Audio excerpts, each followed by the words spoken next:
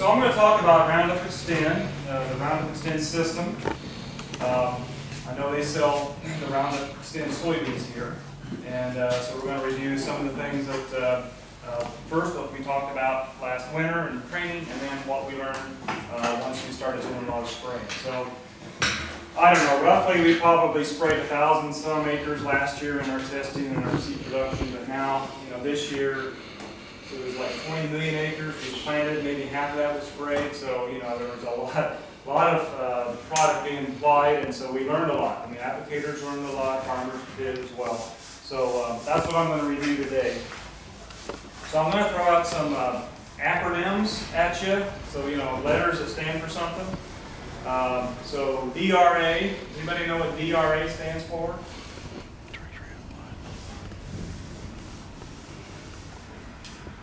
Drift Reduction Agent. Okay? Drift Reduction Agent.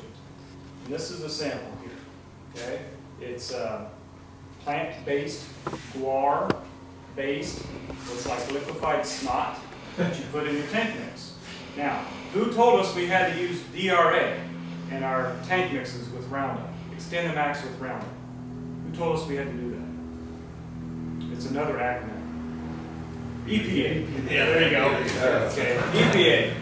And I thought Trump was going to take care of that, but he hadn't got around to it. So I'll pass this around. So DRAs. This was something new. We didn't know this was coming. This was a mandate from the EPA in about March of this year. All right. So it's a drift reduction agent. EPA requirement for tank mixing, Xtend the max, and Power Max. And the reason why is because all the different tank mixes that have to be on the label go through a wind tunnel testing. Okay?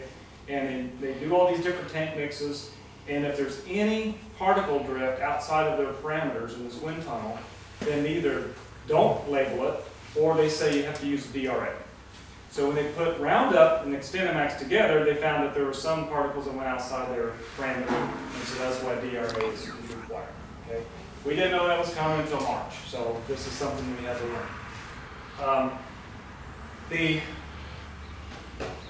testing for DRAs, I did some a few years ago, and this is the tip now that's required for the use with Xtend the max. Now there's other tips now that's available that you can use, but this was the first one. This was the TTI Turbo T induction tip.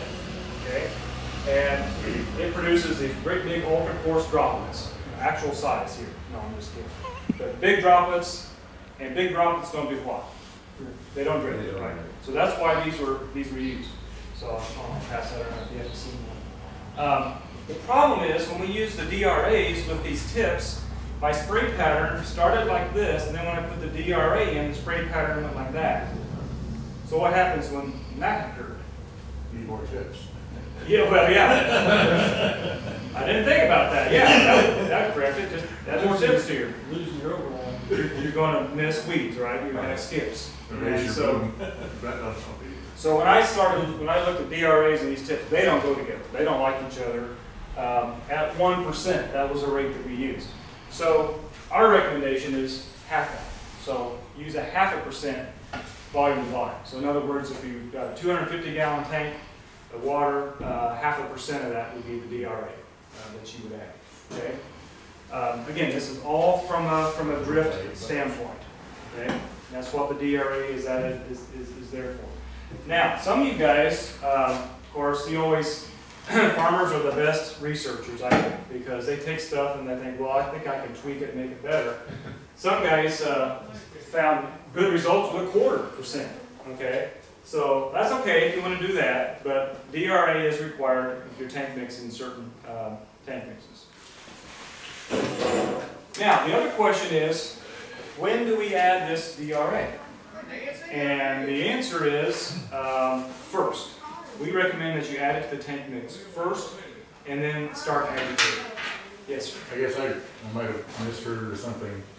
If they don't like the TTI tips, what tips do they want then? Or did you say that? Okay, yeah. Do they want just flat fans? Or no, flat fans are not. If they don't want an air induction tip, what do they want? Okay, so To answer that, you have to go to the website, the XtendMaxApplicationRequirements.com. That's what we call the label now, and it gives you a whole range of tips that you can use.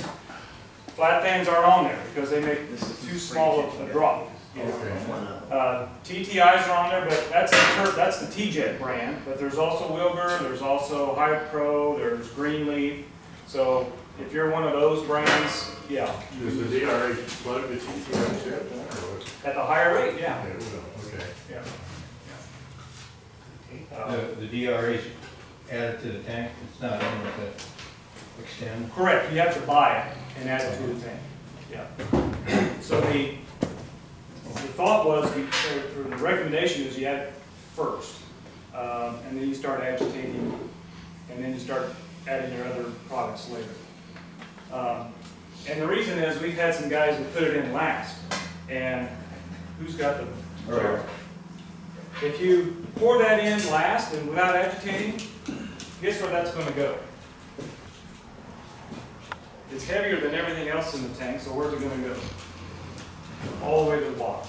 Yeah, and then it's really, you really got a mess. So put it in the tank first.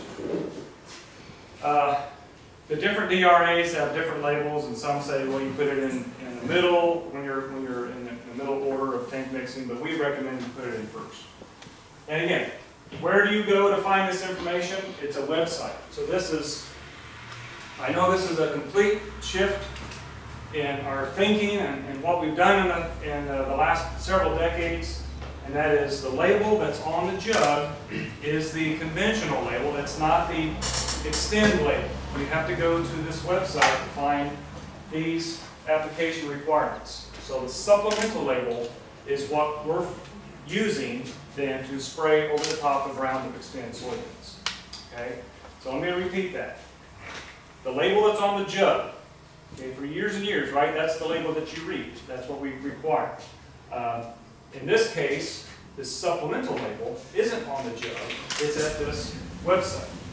Now, don't shoot arrows at me. That wasn't my idea. This is EPA's thing, okay? But here's the point. If you look at Roundup, PowerMax, there's 7 different supplemental labels for Roundup. They're not going to tape 7 different labels to a jug. This just doesn't make sense. So if you want to know if you can spray Roundup on peanuts, you got to go to CDMS website or the Monsanto website and find that supplemental label. So that's where we're at. My thought, and hopefully they'll do this, is print the website right on the jug. So it's there, and then they can go to it and see the information. All right, so enough of the DRAs. Next acronym is GPA, and not grade point average. That's completely different. Don't want to bring that up. But gallons per acre. So what is the, anybody knows what the minimum gallons per acre of XtendMax is? This is water we're talking about. How much water? What's the minimum amount of water we need with XtendMax? Anybody have an idea? 15. Okay, I'll give you a choice. 5, 10, or 15. Remember when you're in college, you always choose B. Yeah. Always choose B. It's 10. That's the minimum. All right. Well, 10 doesn't cut it. That's what we found. Weed control is much better at 15 because at 15 we got more coverage. We got better coverage, especially when we're mixing all this stuff together in a tank. You get XtendMax and Roundup and a non-AMS water conditioner and the DRA and your surfactants and blah, blah, blah, blah. It just turns into a mess, right? So if you raise that gallonage per acre, you get better coverage, less antagonism, and it works, okay? So we would like for you to shoot at 15. I know that's more water. It's probably going to carry more water with you and that sort of thing, but a lot of the applicators, you know, the CPSs of the world and the series, they've started at 15 and then gone up from there and found that it's really, really helpful. So 10 is not going to cut it. So better coverage for dense foliage, larger weeds. The PSI, so the range for the pressure for this tip, something like 30 to 60. And I run it at 40 for my research, and that's about where I want to go because I'm walking on, so I can't and I can't run with a backpack sprayer. So I have to use 40. But you want to keep that pressure near the top of that range, because again, it helps with weed control. So there's a balance, right? There's a balance between weed control and drift. So we need to manage drift, but we also want to get good weed control. So that's kind of what you're going to have to try to figure out, is where you want to be with that. But we like 15 gallons per acre. Okay, I've been mentioning about tank mixes. So everybody wants to throw it all in at one pass, right? I don't want to go across this field more than once, so I'm going to throw everything in the tank and be done with it. I call that the witch's brew. So if you've got XtendMax and PowerMax and the residual herbicides and then the water conditioners and all this stuff going in the tank at once, we have problems. And we saw that this year, especially early on when we were spraying a burn down, back when it was cold. We had a lot of cold nights in April. And so the result was antagonism. Some of these herbicides don't like each other, so compatibility issues. And this whole DRA thing, guys are learning about this, you know, that was gumming up things. And so it was just, in some cases, it was just a disaster. So here's my recommendation. Let's decouple some of these products. Let's take out the residual if you're going out early in a burn down, okay?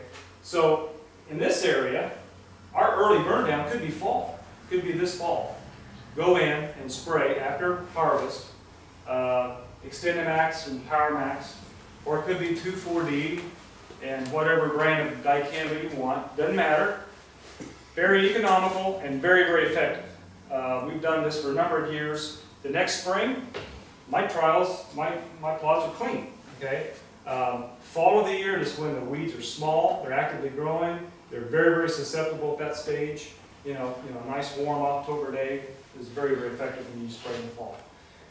In the south, they don't like spraying in the fall because they got a lot of hills, and when you take away that weed cover on the hills, what happens?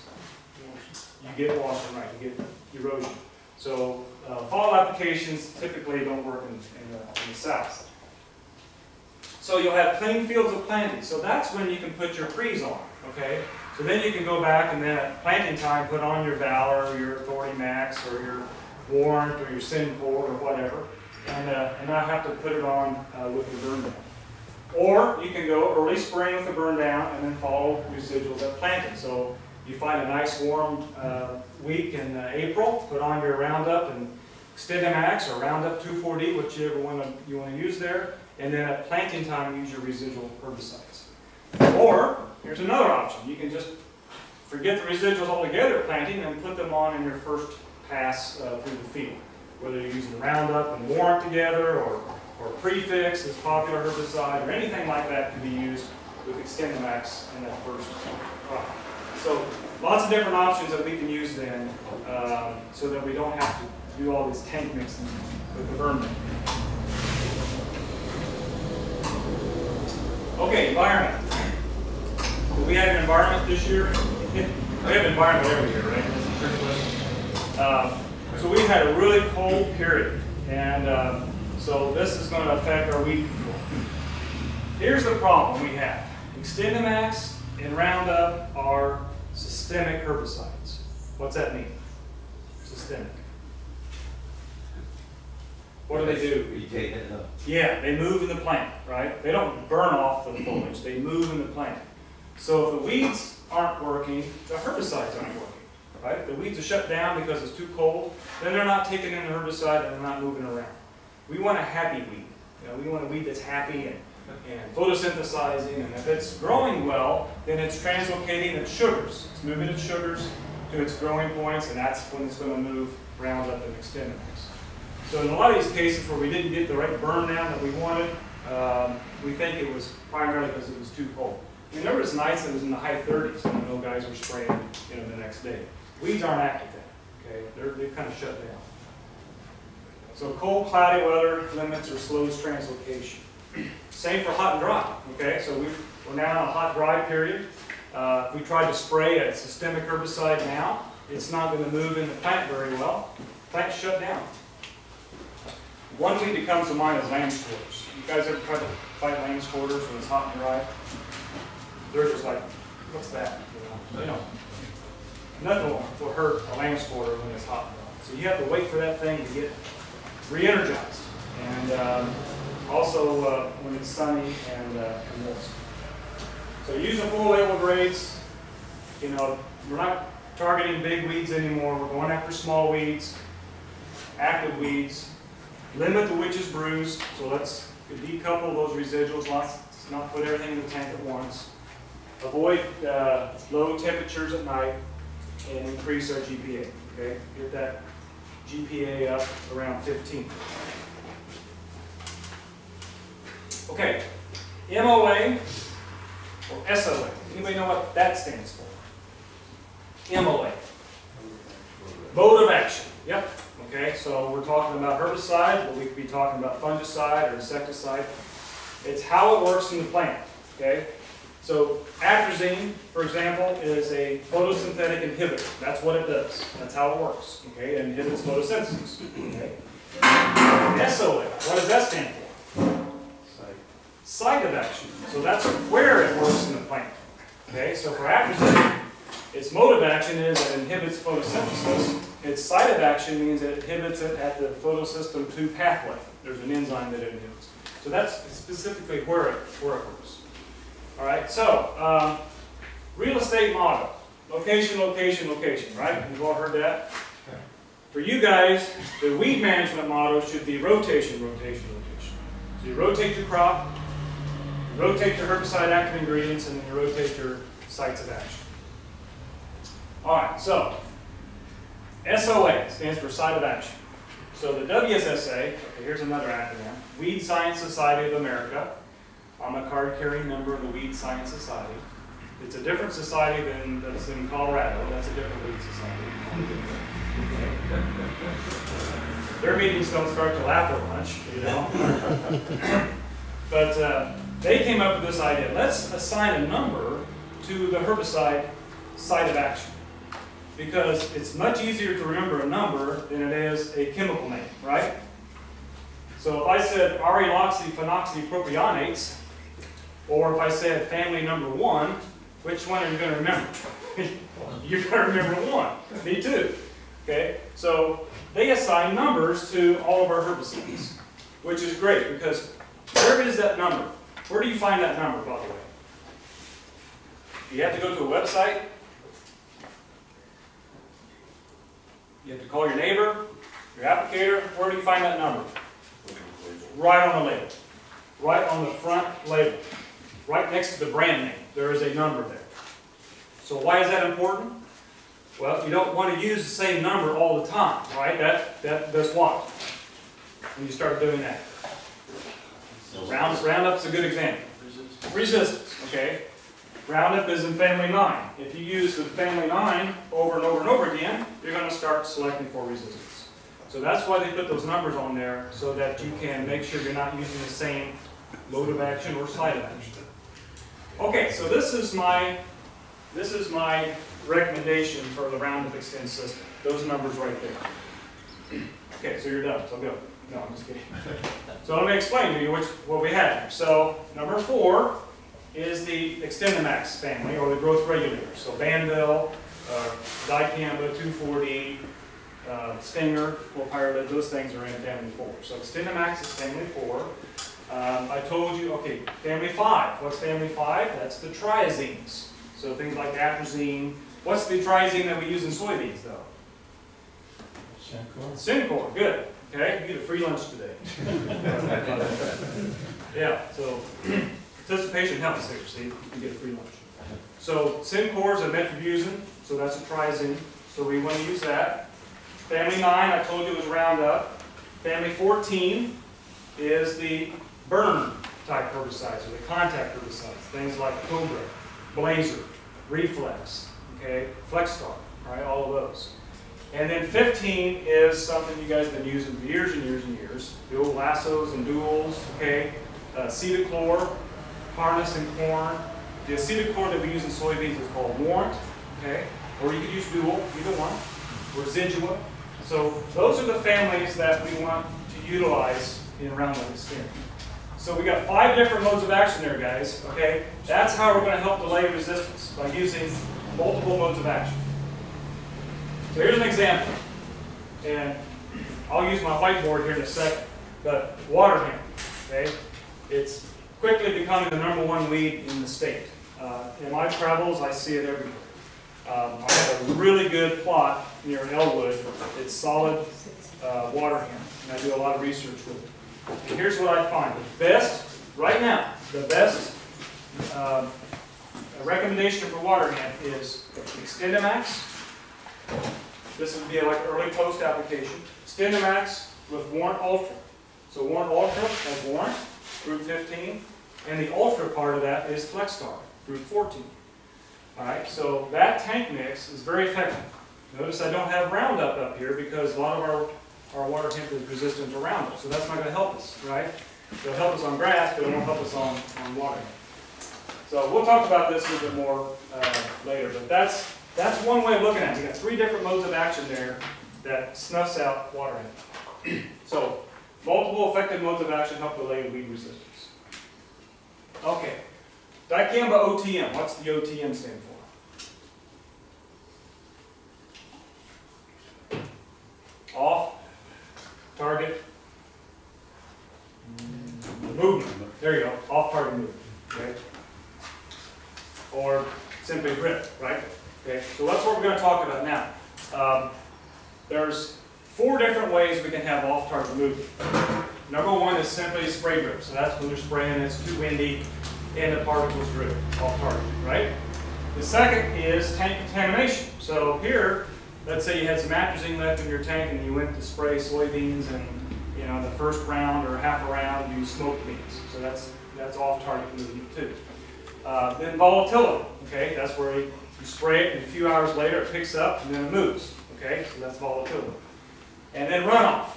Okay, a lot of people don't think about that, but boy, we've had some big rains, haven't we? And that can move water and soil. And so I've seen where the water moves off the field into the neighbor's field, and you see a little channel there, and you can have injury too. So 4 different ways we can have off-target movement. All right, so I'm going to switch over now to this board here. So I talked earlier about the label. This is the label right here. It's all basically boiled down to these 12 steps. These are the 12 steps that you need to follow when you're spraying Xtend, okay? So that we don't have any of these off-target movement things. Things like not using AMS. I'll talk about that in a sec. Using the right tips. Buffering to a downwind sensitive area.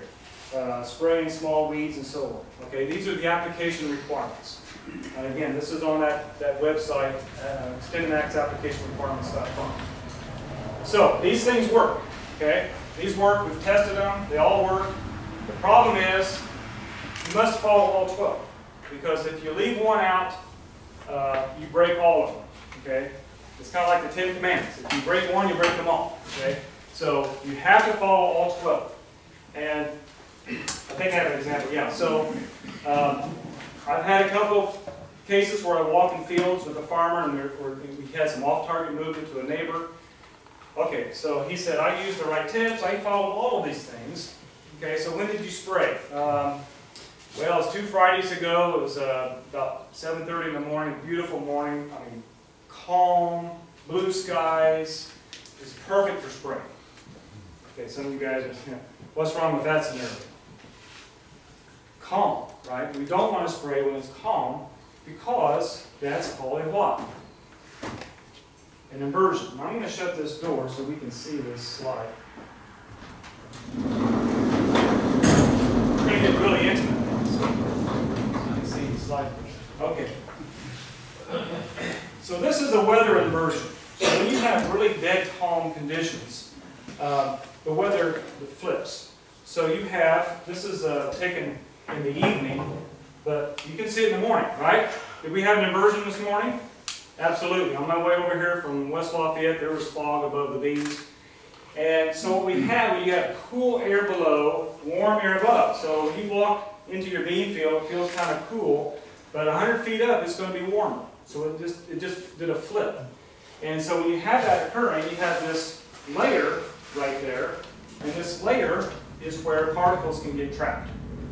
So even when you're spraying with these big droplets here, about 1% to 1.5% of those droplets are fine, and they can get caught in this layer right there.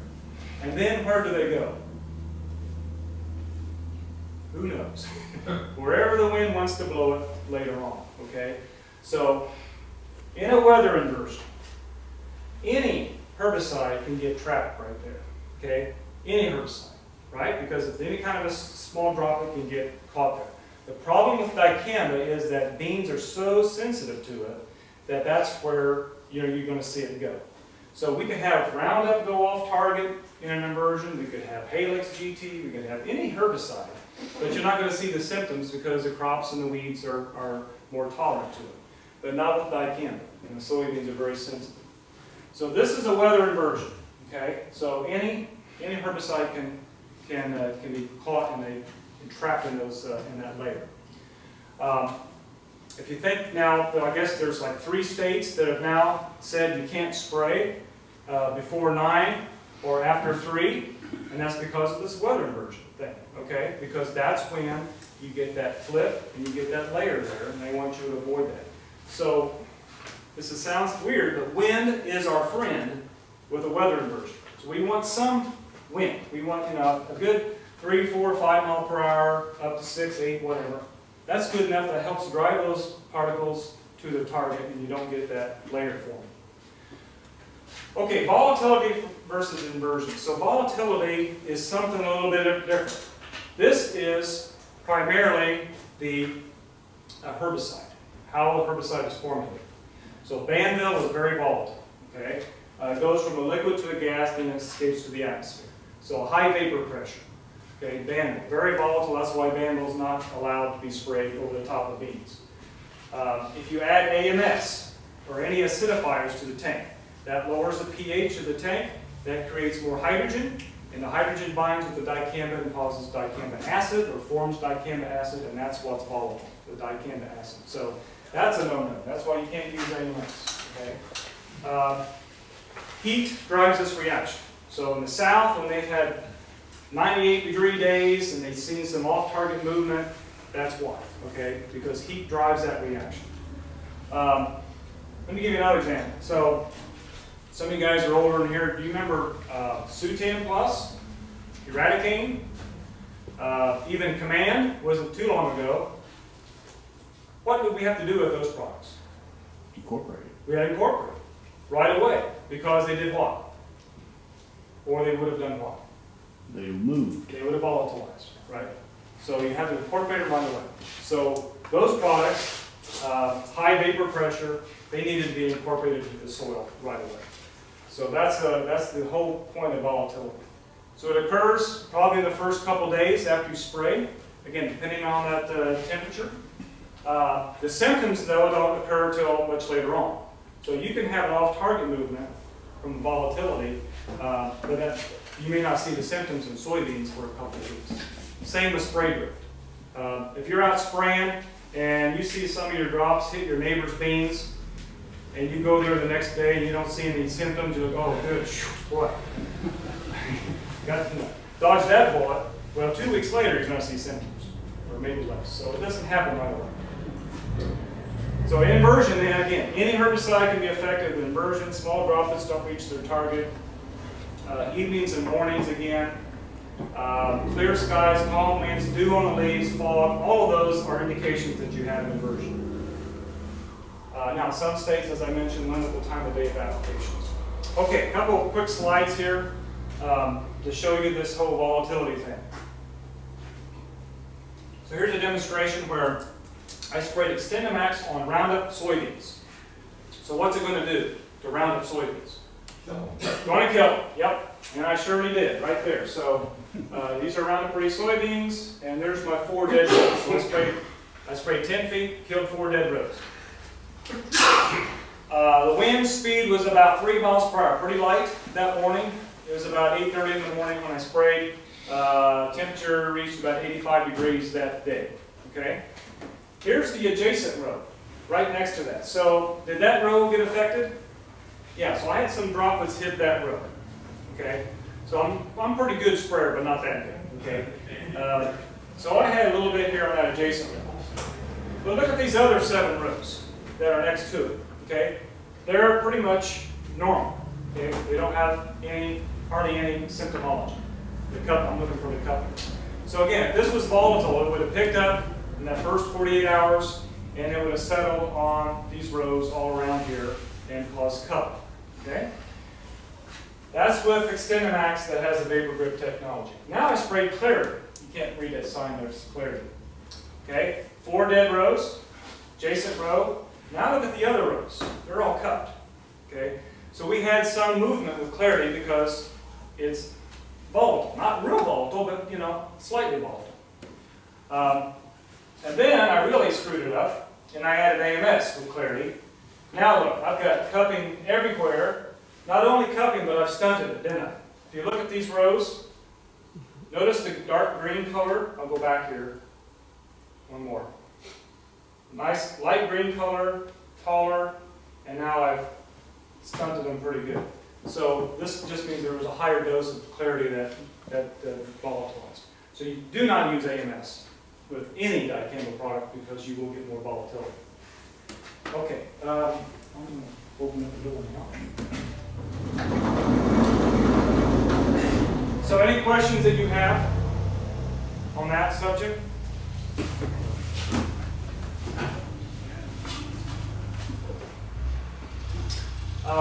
So I will briefly, how much time do I have? A couple minutes? All right, so I talked about water hemp, right? And this could be probably the same for giant ragweed too. So for water hemp, what I want to do is I'm going to start pre, and I'm going to use something like Valor or Authority brands, something like that, pre, okay? Again, water hemp, this is what we're going after.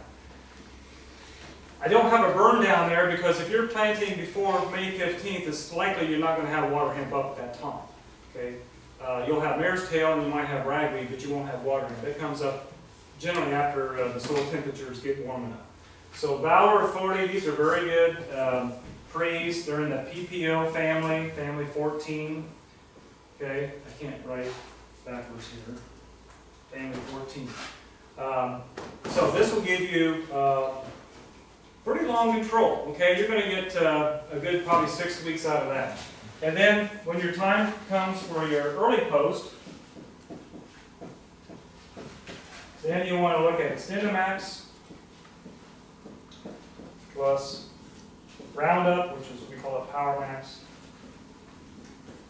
And then Warrant Ultra. Okay, so we have group 4, group 9, group 14, and 15, right there. This combination, guys, is very, very effective because if we just use Xtend, it's pretty good, but it's one of those. Is it going to die or is it going to live? It's kind of hard to tell. What dicamba does is it curls the plant under. The beans are actively growing, it can shade it, that's perfect. If they're not though, you know, they may keep growing. So then we put that Warrant Ultra in there and that knocks them out. Okay, that's a burner type contact material. This combination works very well. I've been very impressed with how this works on water. This would also do very well on giant ragweed too, because you got 2 different ways that you're hitting that plant. So from a water hemp standpoint, this would be my recommendation. At this point, we've got number 3 will be canopy. Okay, so 15-inch rows certainly would help canopy the rows, and you've got clean beans to harvest. All right? Okay, yes sir. Is that a good combination for mare's tail? Okay, sort of. For mare's tail, we want to be up here. We want to be more worried about the burn down. And so now we want to move that Xtend up here in that burn down, because that's when mare's tail is up, and we want to knock it out at burn down. We can work on it in early post, but I want to make sure we get rid of it up here. And you can use these residuals, but I like metribuzin also. About 5 ounces of metribuzin with one of these and Xtend works really good on mare's tail.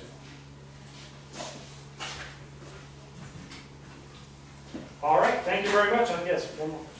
Another question about fall burn down. Yeah. I've been told to control mare's tail, you need to wait until a frost before you do your fall burn down. But earlier you said that for water hemp, that's not the thing to do.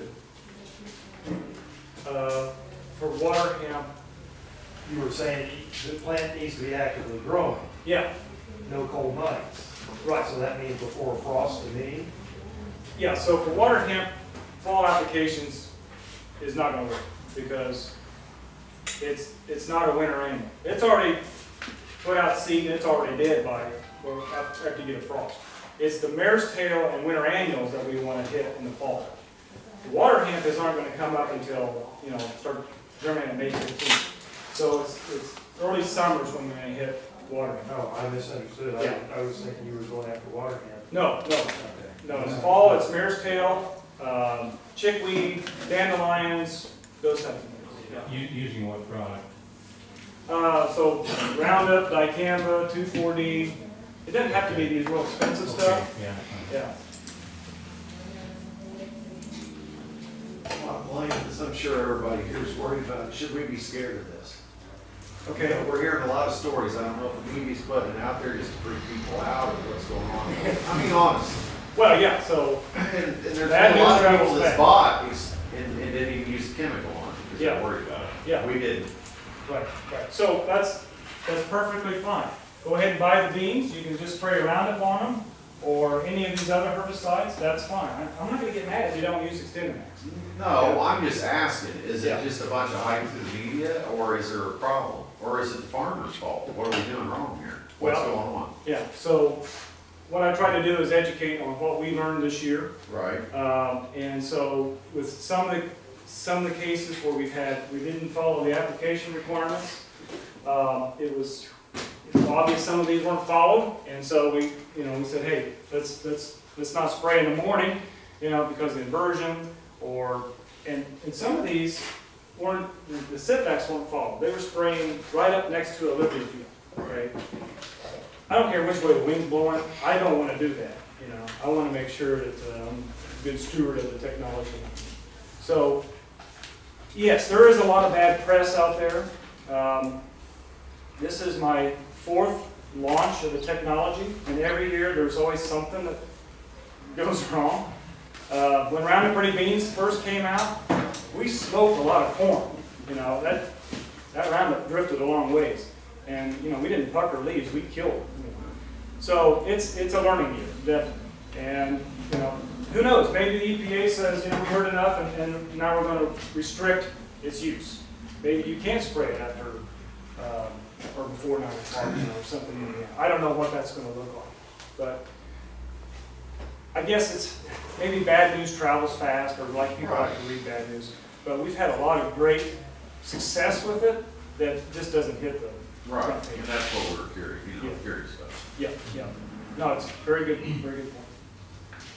What is the cost of the Xtend per acre? I mean, I planted the beans, but I just used Roundup. Yeah. But what is the actual cost per acre of that? So I can't answer that because I'm not sales. Okay. So it's going to depend on some of the packages with the residual herbicides. So we have a program called Roundup Ready Plus. You'll get rebates back like $3 or $4 an acre. Right. And that kind of thing. So I would say it's probably in that $10 to $15 range per acre.